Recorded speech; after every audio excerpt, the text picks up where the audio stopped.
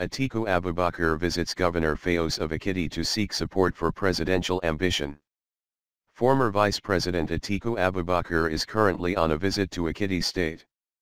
He was received at the airport in Akure, Ondo State by Ekiti State Governor, A.O. Fayose and other PDP chieftains.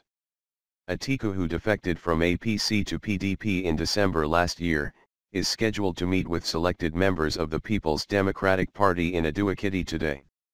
Meanwhile, the Ekiti State Governor, Ayodele Fayose, has made some of the most far-reaching revelations yet about the years in office of former President Olusegun Obasanjo.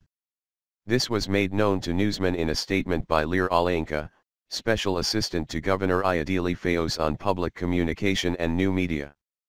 According to the statement, Governor Fayose said in the current edition of the interview that Obasanjo used him to wreck the presidential ambition of former Vice President Atiku Abubakar and the chance of former Kaduna State Governor, Ahmed Makarfi, becoming the People's Democratic Party, PDP, presidential candidate in 2007.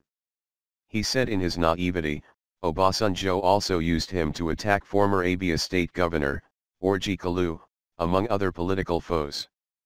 Fayose said that the scale fell off his eyes when on a trip with former President Obasanjo to Tripoli, Libya, where Obasanjo had gone to ask Muammar Gaddafi to support his third-term bid. The former Libyan president treated Obasanjo like a serf. Recalling the encounter, he said, "It was such a pathetic scenario, so shameful. Obasanjo was speaking rapidly like a parrot. I was shocked beyond words.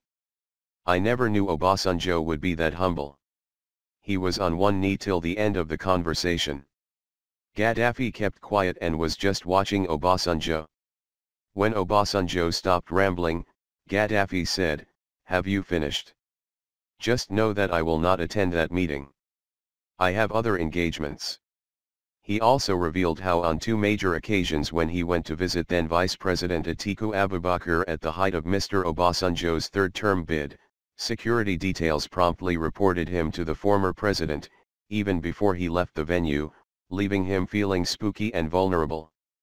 On the Obasanjo-Atiku saga, Governor Fayose said, "Obasanjo told me that when you capture a general and you don't kill him, he'll come back and kill you, that since Atiku tried to stop him and failed, he must pay for it. And he, Atiku, is still paying for it." In a statement that could reverberate beyond Nigeria's shores, Governor Fayose said he knew, as an insider at the time, that Mr. Obasanjo betrayed former Liberian President, Charles Taylor to induce U.S. support for his third-term bid, after promising Mr. Taylor safe haven in Nigeria. He revealed how the current chairman of the PDP, Ahmed Makarfi, was sidelined in favor of a sick and stubbornly reluctant Umaru Yar'Adua and his role in it as chairman of the Presidential Selection Committee. Mr. Fayose warned Orji Kalu against selling the Igbo down the river for cheap politics and blamed President Muhammadu Buhari's government for making IPOB leader Nnamdi Kanu popular.